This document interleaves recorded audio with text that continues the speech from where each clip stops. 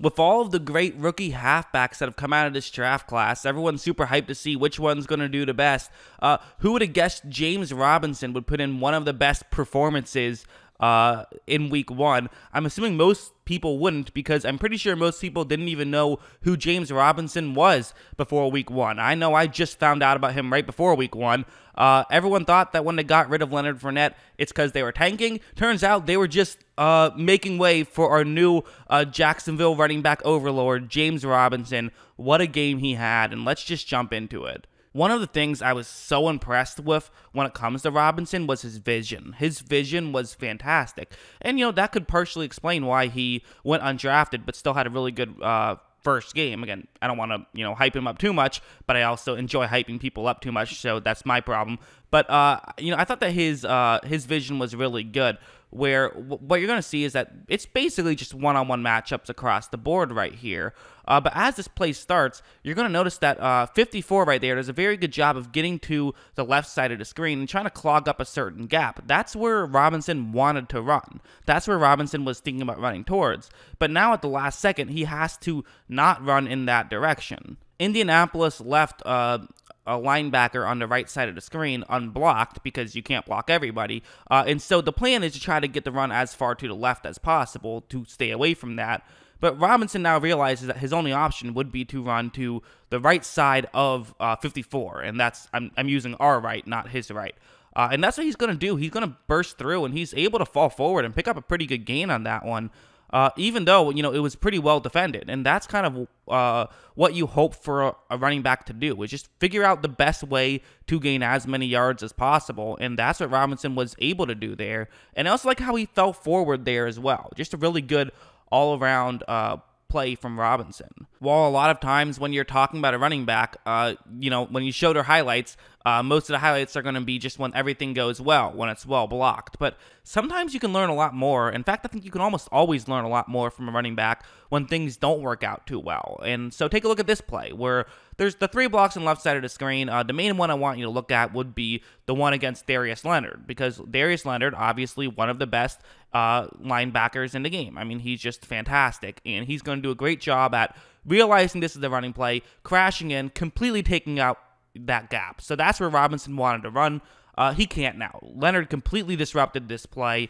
Great job by Leonard. That's just kind of what he does. That's just, one of a million plays that Leonard will do throughout the course of a game. He's just fantastic. And so if you notice, if you look all the way to the left side of the screen, 37 is crashing in here. So he's kind of the contain guy to some degree, where if Robinson does want to bounce things to the outside, he's not going to gain too many yards, although there's also a receiver in the game.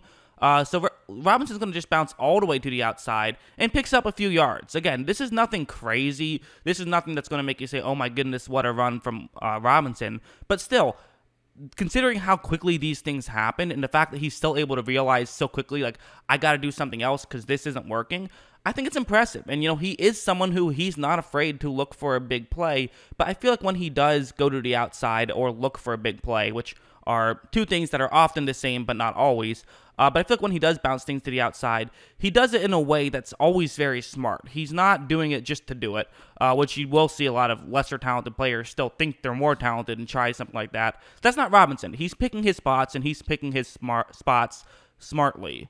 Like, this one's another good example of just the fact of just his vision, where it's a pretty simple blocking concept. The center and left guard will be double teaming an interior lineman. The guard gets up to block 54. Robinson just continues running through that gap. Very simple. That's how this is going to work. And what you see is that Robinson starts to go in one direction, but at the last second, the Colts linebacker does, again, good job. There was a lot of good play by Indianapolis in this game. He does a good job of getting to the outside and sort of forcing Robinson back to the inside a little bit. And as you see, there isn't that much space to fit through the inside, which is the problem. However, Robinson is still able to sort of just power through and pick up as many yards as possible. Again, that's your job as a running back, not to get a touchdown every play, to pick up as many yards as possible. I do think vision is probably the most underrated aspect of a running back, because it can be so important, is, vision paired with decision making. Those things kind of go hand in hand. And he makes those quick decisions and is able to see what's going on so well that it just makes him such a valuable piece for this Jacksonville Jaguars team. I genuinely believe that Robinson was as big of a part of that win as Minshew was. I know the numbers weren't like crazy. I mean, he just had 62 yards on 16 attempts, but just the fact that he was being successful through the running game, I think it gives you some concern if you are the defense, and that can kind of open things up for Minshew in a lot of ways. And the fact that he was able to just be consistently solid, that was enough for me. And of course, he also had a big passing play, and let's just show that passing play right now. So this is the relatively simple concept. You just throw it to Robinson on the outside. You have a tight end and a receiver. They both block the two Indianapolis players who are out there. Robinson runs and picks up as many yards as possible. Very simple, not too exciting. And this play is going to be well blocked, well executed all the way around. So now you see that the next two Indianapolis players are in the area, and this is fine for Jacksonville. They're not expecting Robinson to be able to break 2 tackles and pick up the first down here. They just wanted him to, make it an easy third down situation so they could try to convert on that. However, he's going to leap over one of them, get by another Indianapolis player, and pull off what has to be one of the best plays of the, of the season so far through 1 week. Do I think he's going to be doing that every game? No. So I'm not really going to, freak out about it too much, just in the sense that, how practical is it and how much is that actually going to add?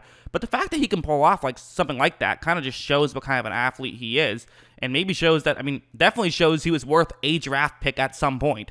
And I also do like his burst. I like his acceleration and his speed. This is the play where everything does go right. Again, there's still plenty you can learn when everything does go right as well. And it's going to be, again, relatively simple. The guard's just going to block the inside lineman, and then you're going to have your center pull around. He blocks 54 right there.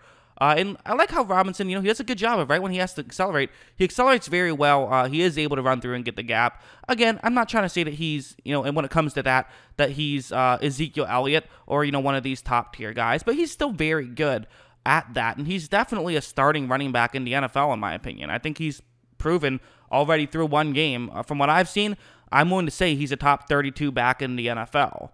I do worry if he'll be able to really get too many opportunities with Jacksonville, just simply because I don't know if I trust their offensive line that much. I thought their line actually held up pretty well against Indianapolis, but honestly, I don't trust Indianapolis's D-line too much, so I don't know how much that says. It'll be a much more interesting test next week against Tennessee, who I do think has a much better defensive line. It'll be interesting to see what happens. But yeah, I really like Robinson. I think he's a really good player and just a fun story. Undrafted guy ends up getting the week 1 start and really performs very well. So very fun stuff. What did you guys think of James Robinson's game? I was either going to make a video on him or CJ Henderson, but I kind of figured, I've talked about CJ Henderson leading up to this season.